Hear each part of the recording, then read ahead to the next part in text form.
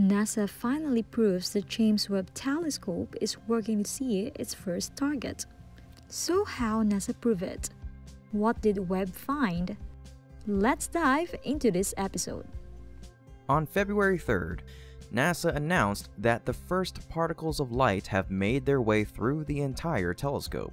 This is the closest scientists have come to their ultimate goal, to use the James Webb to image the universe as never before.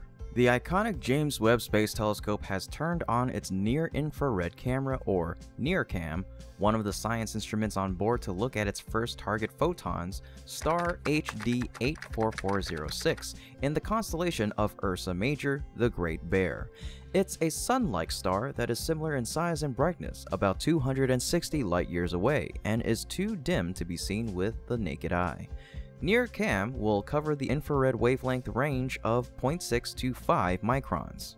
But first, it has to cool down to a temperature of just -237 degrees Celsius or 36 Kelvin.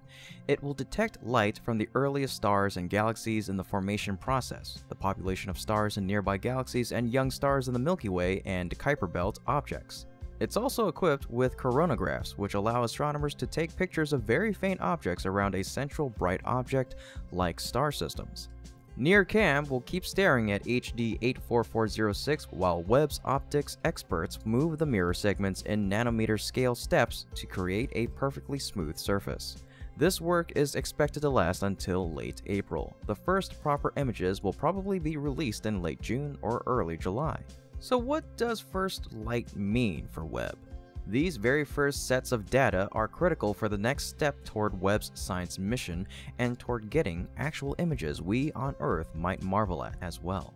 These NIRCam readings enable scientists on the ground to start aligning the telescope's 18 mirrors to form a fresh lens on the cosmos. To bring each segment into the right position to work together perfectly, the team needs to tweak their individual position by focusing them on the star HD 84406.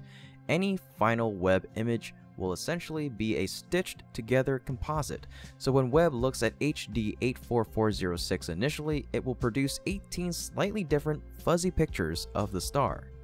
The engineers need to match each picture to the right segment. Once they know what segment is producing what image, they then can move the segments to look at a single point with greater accuracy. Afterward, they will move on to segment alignment, a stage where each mirror segment is brought in and out of focus to produce 18 in-focus views. Then, they can move on to a phase called image stacking, where each segmented image then comes together to produce a unified picture, with all the light falling in one place. Finally, the engineers need to do field of view corrections and final little adjustments to get the segments just right. Of course, the engineers' work will not be over at that point. They will then need to turn to commission the different instruments on the Webb. The whole process is expected to take approximately 3 months, after which the JWST's 18 primary mirror segments should work together as a single mirror and deliver the data scientists have been waiting years for. That's all we have for you today. Hope you enjoy it, and don't forget to like, subscribe, and turn on the notification to make sure you don't miss any updates from Alpha Tech. Thanks, and see you next time!